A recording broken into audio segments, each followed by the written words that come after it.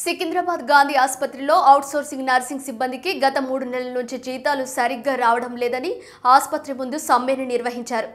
గత 3 నెలల నుంచి జీతాలు రావడం లేదని తీవ్ర ఇబ్బందులు పడుతున్నామని నర్సింగ్ సిబ్బంది కాంట్రాక్టర్లకు తెలియజేసినా పట్టించుకోవడం లేదని గత 5 రోజుల నుంచి గాంధీ హాస్పిటల్ ముందు సమ్మె చేయడం జరుగుతుందని అయినా కూడా గాంధీ సూపరింటెండెంట్ తక్షణమే మా జీతాలు వచ్చేలా చూడాలని అవుట్సోర్సింగ్ నర్సింగ్ సిబ్బంది ఉదయం 8 గంటల నుంచి 10 గంటల వరకు 2 గంటల పాటు పనులు నిలిపివేశారు.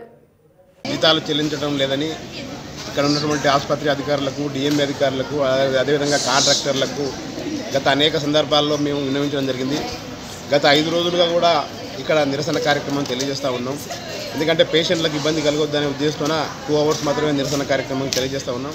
ఇప్పటికైనా అధికారులు కానీ కాంట్రాక్టర్లు కానీ స్పందించి మా సమస్యలు పరిష్కారం చేస్తారనే ఉద్దేశంతో మేము మా నిరసన విషయాన్ని ఇక్కడ తెలియజేస్తూ ఉన్నా కూడా ఎలాంటి పట్టింపు అనేది ఇక్కడ ఉన్నటువంటి అధికారులు కానీ కాంట్రాక్టర్లు కానీ లేదు. గత 5 రోజులుగా మేము ఇక్కడ నిరసన తెలియజేస్తుంటే కనీసం మీ బాధలేంటి, మీకు ఉన్నటువంటి ఇబ్బందులు ఏంటి, ఈ రోజు కాదు రేపు పరిష్కరిస్తాం, లేదంటే 2 రోజులు టైం ఇవ్వండి అని కూడా అడిగేటటువంటి అధికారులు కూడా ఇక్కడ ఎవరు లేరు. డిఎంఈ గారు నిన్న ఏదో ప్రోగ్రామ్ జరిగితే గాంధీ మెడికల్ కాలేజ్కి వచ్చి వేరు, అట్లాగే సూపరింటెండెంట్ గారు నిన్న మొన్న లీవ్లో ఉన్నారు, వచ్చారు, వారు కూడా శనివారం నాడు డ్యూటీకి వచ్చారు. కానీ ఇప్పటి వరకు కూడా వాళ్ళ నుంచి ఎలాంటి స్పందన లేదు.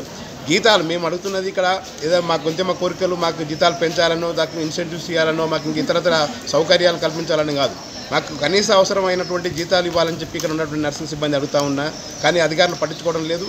ప్రతి నెల ప్రభుత్వ ఉద్యోగులకు అనడానికి వీళ్ళు ఎక్కువ ఉన్నప్పటికీ కూడా ప్రభుత్వ ఉద్యోగులకు జీతాలు అనేది ఆపేయడానికి వీలు లేదు, ప్రతి నెల చెల్లిస్తారు. కానీ కాంట్రాక్టు అవుట్సోర్సింగ్ ఉద్యోగుల కంటే మాత్రం ఈ 3 నెలలకు ఒకసారి కూడా జీతాలు చెల్లించలేనటువంటి పరిస్థితి కొనసాగుతుంది. ఇది దారుణమైనటువంటి పరిస్థితి. ప్రభుత్వం వెంటనే స్పందించాలి.